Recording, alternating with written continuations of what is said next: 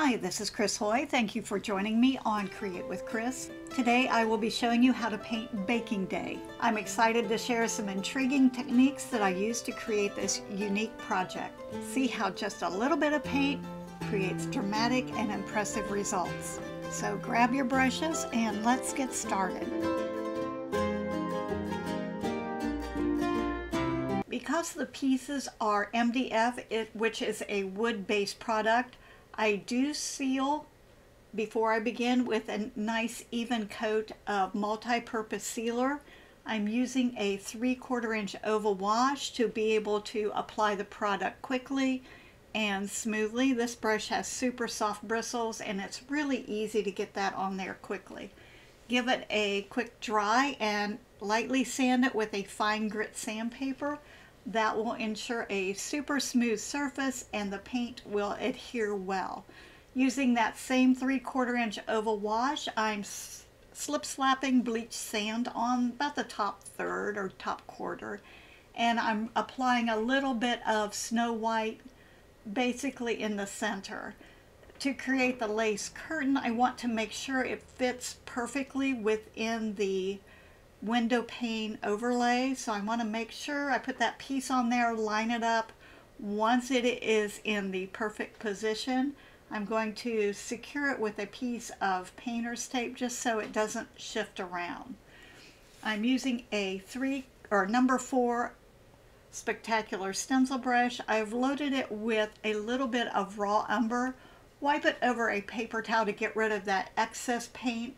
That will ensure clean, crisp lines through the stencil, and you won't get any of that uneven edges or drippiness that runs under the stencil. Just make sure it's going to be okay. Clean up any areas that are maybe a little bit uneven or don't have enough paint on them. It's so easy with the tape there. You can lift it up and check it. Now I want to create the bottom edge of that lace curtain, and I'm just loading the toe of my 3/4 inch awesome angle. I'm not doing a smooth float, just kind of tapping it in there. Kind of think it looks a little bit like a ruffled edge with having it uneven, like it's a little bit of a lace design underneath as well. I did transfer the design on the bowl of apples and kind of where the flowers are, just so I know placement. I don't care if this paint is heavy. I just want a nice movement, quiet movement in the background. I wanted it to be dark. Picked up a little bit of Payne's Gray on the toe of my 1/2 inch awesome angle, just kind of floating that in and blending it together softly. I did give it a dry. Switched over to a number 10 filbert, picked up some thicket and put a little bit of that on. Then I picked up some Payne's Gray and kind of slip slapped it around. And you notice it's not blended yet, but because my paint is very loose, putting some more darkness in there with Payne's Gray. Because my paint is very loose, it's workable for a long period of time. If you live in an area that's very arid and you need more open time, I like the fast dry glaze medium. Also, you could mist it very lightly with water to help keep that paint moving. I did want a bright area kind of behind the apples, in between the apples and the bouquet, so letting that be just a little bit lighter. If this is not to your satisfaction, let it dry and go back and add more. I just love the way that it just almost kind of creates itself. Putting a little more raw umber in there. I did put the window pane overlay back on, shifted it up, and marked the top edge of the curtain. This is because I want to add some shading there, and I wanted to make sure it goes behind the window. I don't want any empty void area, so when I put that frame back on, I was like, oops, I didn't do that place. Picked up a little bit of Payne's Gray to create shadowing, a little bit of thicket to add a hint of color. My motto, a little bit of paint makes a big difference. It's a little bit blended on my brush, so I have a kind of a soft mix between thicket, Payne's Gray. I picked up a little bit of raw umber. I love the way that looks. Now in the background, when I stenciled before, the background was raw umber, but since then we've added all these other colors in the background. So I'm repositioning that stencil, have a little bit of Payne's Gray on my stencil brush. That's going to change the tone of those cutouts in the curtain. This is where the magic starts to happen. I've created the folds with a little bit of shading that's floated. Now I'm going to brighten the tips of that lace. Look how it becomes very intricate looking. And this has really been a very quick application of paint. Just these little touches make such a big difference. Always keep an eye. I lay that frame back over top just to see what the end effect is going to look like, where I'm going to need to add some shading. I want those corners a little bit darker. And I'm just leaving that in place and shifting it up and over so that when I float that on there, it's definitely going to be behind the frame. You can see how it's shifted by looking at the side edges and create that darkness in the corners. I want to go in and just brighten, add little splotches of highlight. That shading's a little bit wet, so I'm getting some blending. I don't want just super stark white. Just a little hint of the bottom edge, even in those darker areas. A little bit of paint is all that's needed. It doesn't have to be perfect and precise and well controlled. Switched over to my Fabulous Flat, and I'm just base coating in the apple bowl. And you notice I don't do this real solid and heavy. I kind of want this to look like an old crock, and I thought by having it not perfect would create more, I don't know, distress or age, but I did want that top rim to not be shattered, so definitely we'll pay attention to that as we proceed. The apples are wild berry. It's not quite a bright red. I just wanted to get that base coat in there. Again, this is not perfect. I'm using my fantastic filbert to create that shape. I love using an oval tip brush to do rounded shapes. Just works out so much easier than trying to struggle with a brush that has a sharp edge or straight corners on it. Going to base coat that rolling pin in there. I have some other colors in there. I wanted toffee, but when I painted it in there, the other colors, I don't clean my brushes out a lot, and I like that look of the color, so I'm letting that just blend in and work.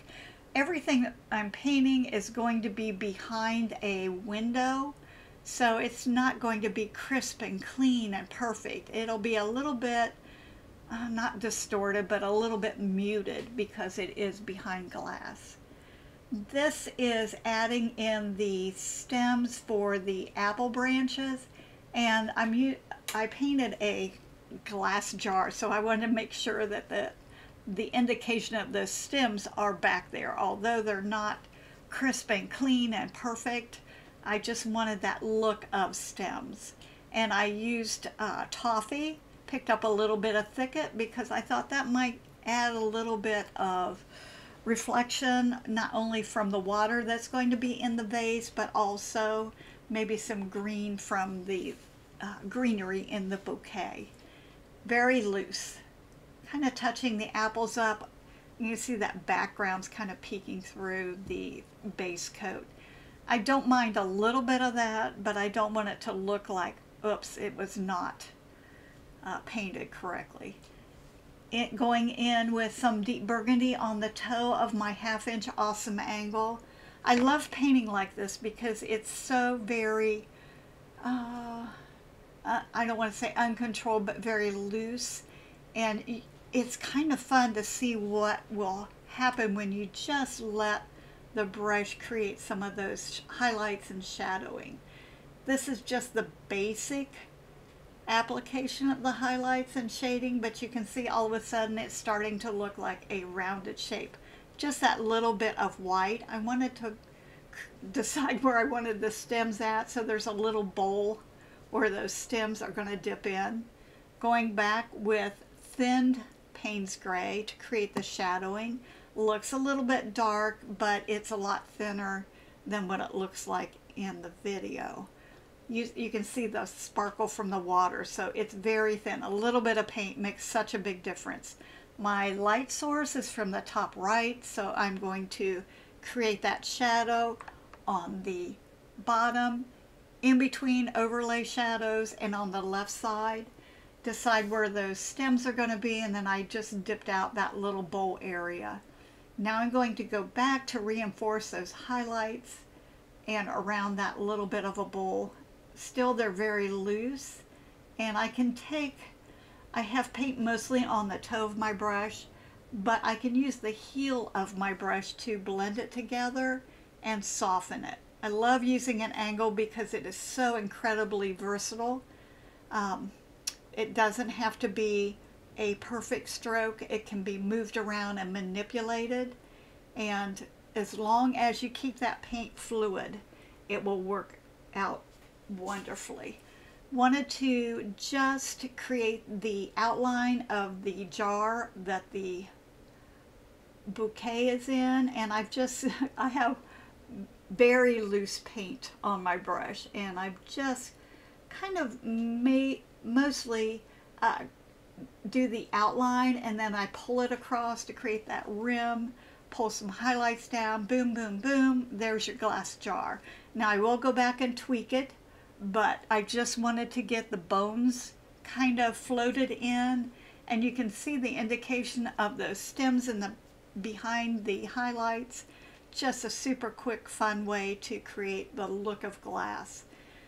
Loading some light cinnamon on the toe of my brush to float the edges of the rolling pin, and because my awesome angles are really awesome, I can stay on the toe of my brush and create that look of wood grain very easily. Now I'm just kind of base coating or floating in some basic shading with raw umber, and remember those kind of I would say unfinished base coat areas, and now they look like part of the dish. Just always fascinates me how easy it is to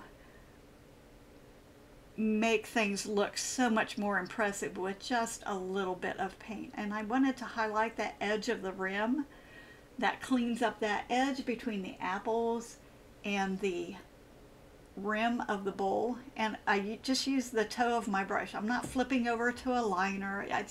It's not that fussy. This is just a very loose application of paint to create those highlights and shaded areas. Make sure when doing the rolling pin that it does recede below the windowsill.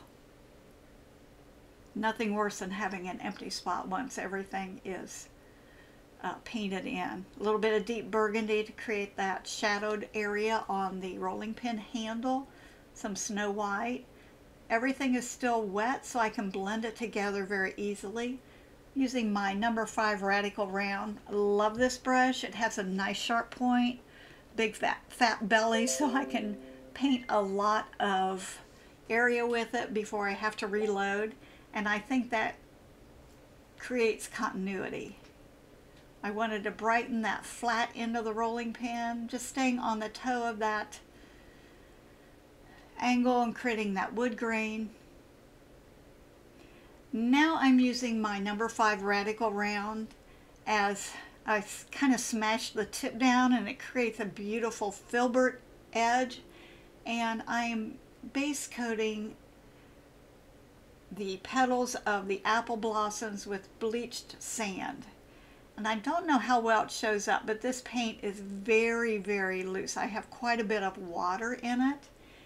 And I don't want each flower to be symmetrical. I want buds. I want the flowers to be kind of not square face on, but some turn to the side. Some will be behind others. I've not reloaded yet, so you can see how the paint gets lighter and darker. This is the first coat of paint, or the first layer. It's very thin. I like the way that dark background kind of transcends through the paint to create the look of almost shadowing. And I can just lay those flowers in. I want it to be a full bouquet. With apple blossoms, they kind of cluster. Not too worried about how perfectly they look. I just want to fill it in. Make sure, and I was kind of worried because they're starting to look like they're all in a row, and I definitely didn't want that. But I knew I could fix it later on. So instead of focusing so hard on one element, just kind of create the whole design, and then as it evolves, see how it works together. I have loaded the toe of my number 2 Radical Round with raw umber just to lay in thicker, more distinct branches and make sure that the blossoms are somewhat connected to actual branches. And that gives that look of connection, adding a little bit of, I picked up toffee, but I put a little bit of the wild berry in there to just give a hint of color. Starting to add the highlights, a little bit detail. Anywhere these branches need to contrast from the background, just add a little bit of this highlight color in there. It definitely starts to make those very distinct. I darkened the center, just a little bit of thinned Payne's Gray in the centers, and not every single flower is going to be facing front and center. But I did take that Payne's Gray just to pop in there. I thought that looked like a nice shadowing color. And this flower I'm working on now is just a little bit wet, but that's okay. I can pop some of that Payne's Gray in there and I'll manipulate it later. Highlighted the rolling pin with a little bit of bleached sand and just kind of take a look at it to make sure everything's starting to balance out.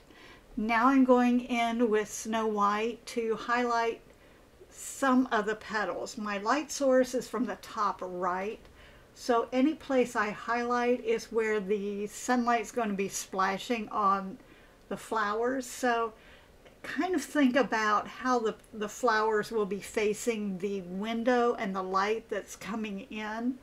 Not all of the petals will get the same amount of highlight, and if you kind of squint your eyes or take a picture or hold it up to a mirror, it starts to really become clear how the flowers are standing out in the sunlight. Took a little bit of that toffee to kind of put a base at the bottom of the buds, just to make them look like they're connected to the stems or to the branches. If you like this video, please give me a thumbs up and subscribe to my channel. Don't miss out on other videos that I have as well. Now I'm taking my Epic script liner and raw umber to paint the stems for the apples. And I wanted to make sure they didn't all go the same direction, it's just a little more interesting. Picked up some of the thicket. I want to start to put in the indication of background leaves. This I was not careful with the brush strokes, but I was more careful with placement. I wanted these to be just a little bit more loose or just a little more obscure in the background. So I kind of just softly brushed them in, and then I take my finger and kind of smudge them a little bit to mute them down. There's still going to be more layers of paint, so this is, just think about it as a base coat of clusters of leaves in the background. Some will get highlighted, some will stay muted and in the distance. But I wanted that bouquet to be full of leaves, full of flowers, and this is just a real good way to fill it up.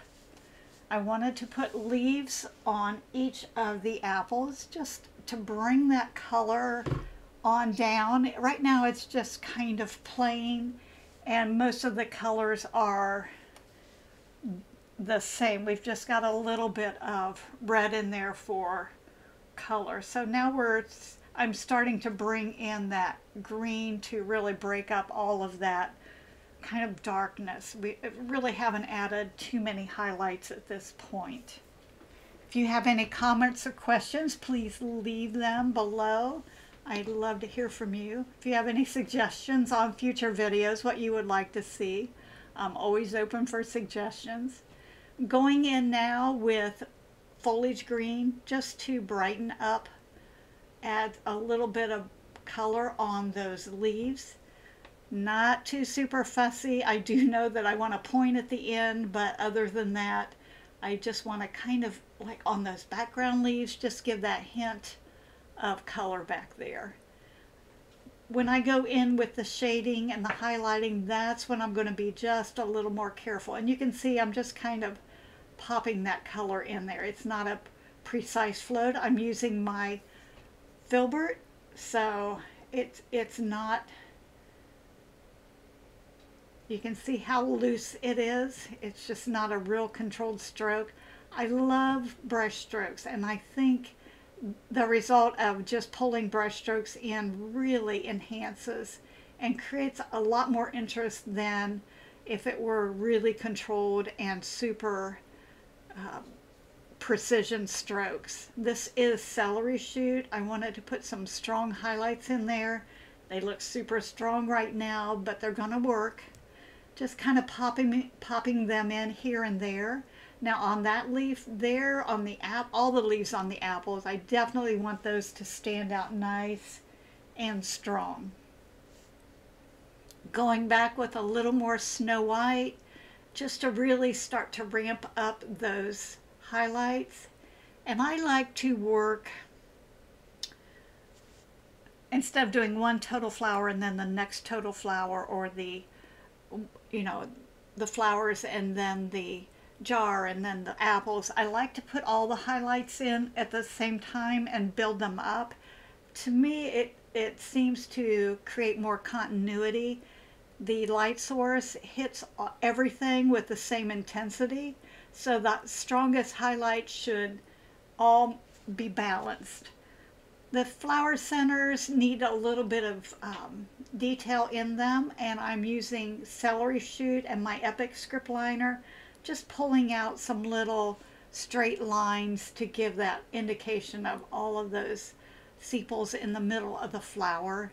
It just gives a little bit of whimsy, and I think after these are added in, it looks like it's really taken a lot of time to create everything that has been added. And I like the way it looks. I like the fullness. I like the flowers placement. Going in now with Payne's Gray, this is my binding color. This is what's going to pull everything together and make everything work. Using the Payne's Gray to shade around, behind, between, to separate, this is where the magic happens. So anything I want to put in the background, I will use Payne's Gray to push it back. Up the edges, I can push the flowers back. I can make the leaves go in front of. I can make them recede. Keep in mind where the light source is, where the shadows will be mostly on the left side. And those highlights that were not very precise and looked a little bit erratic, now they are starting to blend in. And I'm just doing a little bit of a drop shadow below the leaves, like on the glass jar and where the apples, just to make a little bit more darkness. And again, this will help to make the shadowing very consistent if it's created all at the same time. Once that shading is in there, let it dry. Now I'm going in with bleach sand to highlight those apple stems and really pull them out and lift them off of the background. A little bit of celery shoot. I'm going to create the veining on the leaves. Deepen those bowls a little bit with raw umber. There's where the celery shoot is to connect the leaves to the stems. It's the little details that make such a big difference. And I do use my fingers a lot just to smudge or blend. It's a perfect tool, and I never lose it. I always know exactly where it's at. I thought the bowl should have some more, I needed more color down at the bottom, so I thought if I put a stripe on the bowl, that would help pull the reds down. They always say groups of threes. I have the apples, the rolling pin handle, and now the stripe on the bowl. And that's with the wild berry, and then I put a little bit of highlights with the snow white and deepened it with deep burgundy. I thought the bowl looked a little bit dirty. I was kind of concerned about that early on, but until I got to this part, I wasn't sure I needed to mess with it, but now that I'm there, I decided it needed to be just a little bit brighter and a little bit cleaner. Same thing with the rim. And this is so easy to go back and clean up and straighten up. Instead of fussing with it in the beginning when I wasn't really sure, if I wait until I'm to that point, and I thought it needed to be just a little bit brighter still. So, and this is the light side. Brightening up the highlights on the petals. I started using my Epic script liner, but it ended up being too fussy and too much detail, and I had to go back in and kind of smudge it all out. So I dropped over to my 1/4 inch awesome angle, and you can see how much quicker that is. I can just go in, touch and blend, and it looks not only so much better, but it goes quicker. And I think strokes that flow well also look well. That should be my other motto. A little bit of paint makes a big difference, and strokes that flow well look well. Okay, I'm putting a little bit of wild berry in the flowers. They were just a little too monotone. Not only do apple blossoms have a little pink on them, but it also kind of reflects the apple. And you can pull that into the flowers, and it just really gives that nice, warms them up a little bit, gives them a little more life. Using my 1/4 inch awesome angle just to float that in. You can tell I have just a hint of color on my brush. I can do a lot before I have to go back and reload. More white on there, a little bit of color makes a big difference, and just little touches really is all that is needed. I did base coat the entire pie with bleached sand. It's just going to give a bright base to build all the other colors on. When working on small pieces, I always pull the paint toward the outer edge, keeps the edges clean, and also keeps the paint from dripping down. Load the toe of my 1/2 inch awesome angle with Payne's Gray, just to kind of float beneath the crust of the pie. This is such a quick little piece to paint up. Going back now with a little bit of toffee and bring that pie crust color into the pie, floating mostly on the bottom edge. And you can tell it's not real smooth, but I'm okay with that because I have several more layers to put on. I try to not be messy, but I'm not fussy either. So keep that in mind. I'm doing the base of the crust of the pie now. I did the rim. I guess that's the pie shell. And I'm pulling this all the way up. I just kind of think that it has that pastry look. Doesn't need to be super smooth. Now I'm going back again with Payne's Gray, and you can see how I crisp up that edge underneath the pie shell just a little bit more. With each layer of paint, I will sharpen that up, and by the time I'm finished, it'll look super smooth and even. And I'm just laying on this. I thought I would have ridges in the pie pan, but I didn't like that way that looks, so I smoothed it out. I just thought I'd play around with a bit. And because my paint is so fluid, I can move it around quickly. The first layer was very thin. The second layer is starting to show deepen the shaded areas. And this is where, with light cinnamon, I want to create the side edges of that pie shell, and then also where the crust wraps around the top of the shell. This is the bottom edge, just a little bit of that light cinnamon. Again, I'm kind of pat floating it because I don't want it to be perfect smooth. I want it to look a little bit handmade on the crust. And so I'm just kind of tapping and pulling and letting it float out. Now I can go in with the bottom edge of the shell and bring that crust all the way. It kind of creates the entire shape of the pie. I pull that up just a little bit. Doesn't take much. And then I'm using my number 2 radical round to paint those vent shapes with a little bit of light cinnamon. Floating Snow White along the top.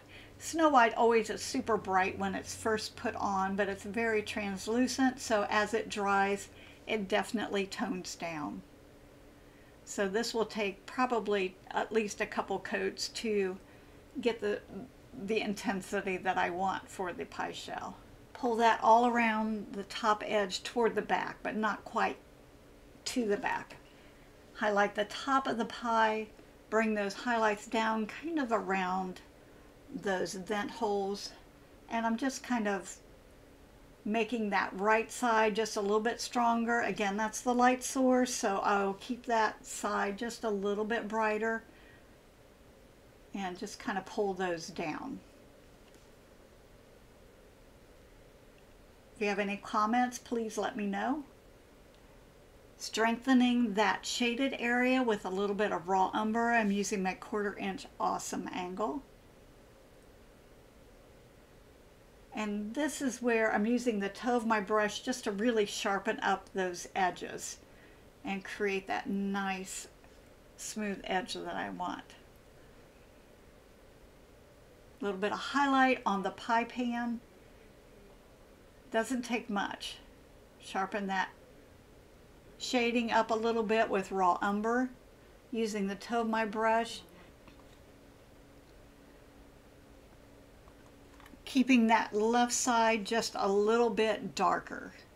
Blend that in and be careful, the raw umber can turn it kind of greenish and it looks a little bit dirty if it's too heavy or too strong. So just keep this a light float. More can always easily be added. I did go back and add a little bit of raw umber to strengthen just the very darkest areas right at the base of the pie shell. And I keep that a really tight float so that it doesn't blend up. I don't want a dirty pie. And just a little bit on the side, just a hint of color. A little bit of paint makes a big difference, especially on this. To make those vents stand out a little more, I highlighted the left side of each one of those vents with a very thin line of Snow White. And I'm using my Epic script liner. If you've not tried this little brush, it's an 18-aught, a little bit longer than a liner, shorter than a script, so it provides excellent control. The length of it allows for longer brush strokes, less reloading, so you get a longer, smoother line work. And if you have longer, smoother line work, everything's going to look better. And you can see how that creates the dimension. It just gives you that look of the thickness of the pie shell. Brighten those highlights up on that pie shell or pie pan just a little bit more.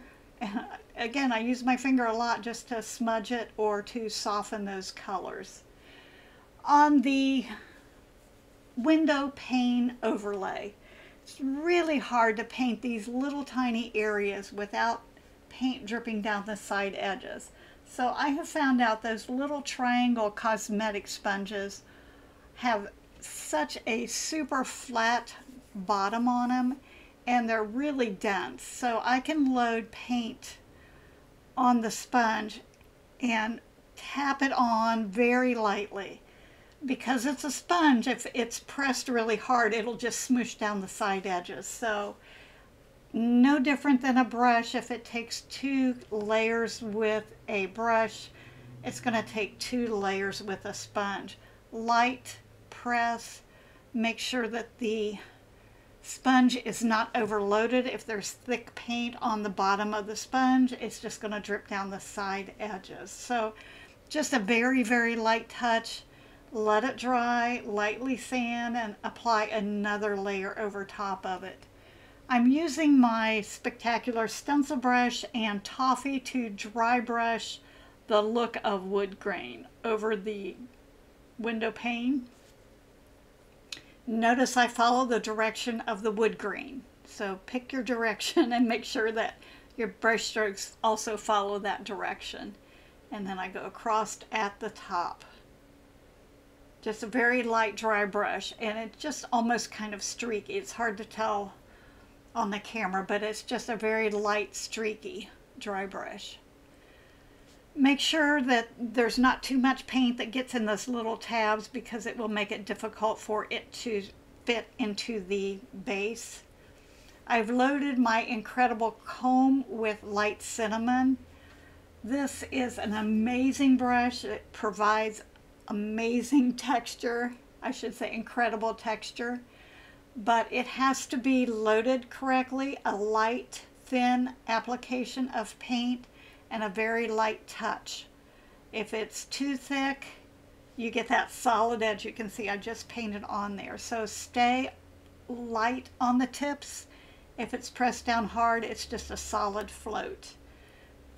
Did one application, let it dry, and then I went in and filled in just to make sure I had enough wood grain, and I can go back and add more once I get my shading in if I need it. I'm adding the shading where the wood planks meet with raw umber, just a float to divide those. It's the little details that make a big difference. So adding these little connections all of a sudden brings it a little more to life.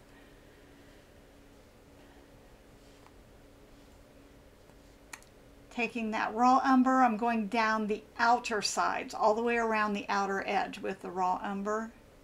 Just going to, I always think it kind of finishes up the outer edge. And I know this is a frame, but it also provides a frame on the frame if that side edge is just a little bit different.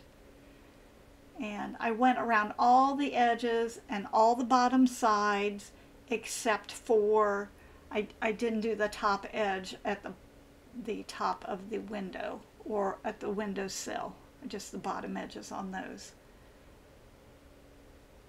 Wow, what a difference, right? Going to highlight the top with a little bit of Snow White. It just brings a little bit of brightness in, and the inside edges.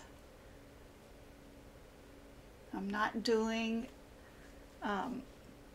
any place else, just that top edge, the inside edges, and then across the bottom of that windowsill, just to brighten that up. Oh, I did a little bit in there. I think that when I did that, it was a little dark. So any place that's a little bit dark, put a little bit of brightness in there, just helps to perk it up a little bit. All the supplies I use are available at cdwood.com, and everything's going to be listed below. This is the base. I am base coating it with bleach sand, and you notice I'm pulling the paint away. Be careful not to get paint in that slot. If you do, it does make it difficult for those pieces to fit. They fit well without paint. Once the layers of paint are added, sometimes it makes it a little bit hard to get in there. So I did go in and slip slap some Snow White. I'm putting the lace there, and I wanted that center area to be a little brighter. Same thing as on the top of the curtains that on the window. I am just pretty much repeating the same technique, stenciling with a little bit of raw umber, and I did use the other stencil. There's two beautiful lace stencils on this, two lace designs on this stencil, and both of them are just really pretty. So I thought I would shake it up a little bit and use something different so it didn't look like the lady took her curtains and put them on her windowsill. This is just a little decorative doily. Taking the toe of my 1/4 inch angle just to create the bottom edge of that lace that's draped over the windowsill. And you can see I'm just blending it out. I don't want a hard edge. So I'm just taking the clean part of my brush and just softening it out. I didn't like that the back side didn't have that brightness in the center of it. The back side was kind of an afterthought. So I went back and brightened it up, and then I'm just going to go over it again with the raw umber, and boom, it's just that easy to blend it in and make it look the same as the front. A little bit of thicket. I thought this needed a little bit of color, and I love the way it turned out. Almost looks like a marble windowsill. It just needed to be more than just plain. And I took that color and just blended it out toward the edges. Now I'm creating the folds with the Payne's Gray. I've loaded the 1/4 inch angle, just bringing it down. It's not going to be as ruffled as the curtains, but it's just going to be maybe a little bit wrinkled by laying there, kind of bunched up because the pie was set on it, and it's just kind of scooted around a little bit. Pick up a little bit of raw umber and blend that in, kind of darken it down, not too much. This is very, very thin, and I can go back, and you can see how those colors can be blended super easily. But remember, it's just a very, very light wash of color. I'm kind of a dark painter. I like the deep, dark, rich colors. If you're more on the light side, just back off on the strength of the color and it'll appear much lighter. Back with a little more Payne's Gray. I thought it was getting too brown. So the colors can be easily manipulated. I didn't want a sharp, solid shade under that, so I'm bringing that Payne's Gray out to blend that raw umber into that thicket. Just kind of helps pull those colors together. A little bit of paint makes a big difference. Now it's kind of going from grungy to almost that marbled effect, which I thought was just beautiful. Just going in with the toe of my brush to ruffle those bottom edges and brighten them up. Not being super fussy, I just want to bring a little bit of that brightness in. And look how that really starts to pop. I just love when I do something and it kind of amazes myself and I'm going, wow, that is super cool. I love the contrast between that bright and the dark. I think that really, I wasn't going to do right there, but I think it really makes it pop and creates a lot of interest. I did the back side just a little bit shorter because I thought the pie would be sitting mostly on the front, and I didn't want it the same on both sides. Just adding a little bit of brightness up in the areas where I thought that sunlight might hit a little bit stronger. Even though it's kind of gathered and ruffled, there's still going to be some light areas in there. A few little highlights, just kind of dry brushing those on. These are all the finished pieces, and I thought before I put the window together that it would be fun to paint a few glass reflections. I tried that, but I wasn't a fan of it because of all of the busyness of the blossoms and the apples. It just seemed a little confusing. So I thought it would be fun to cut a piece of mylar. And this is just a piece of clear mylar that I had from something I bought. I just cut a section of it off of the packaging, cut it to size, and then slip it in between the window frame and the insert and glue it together.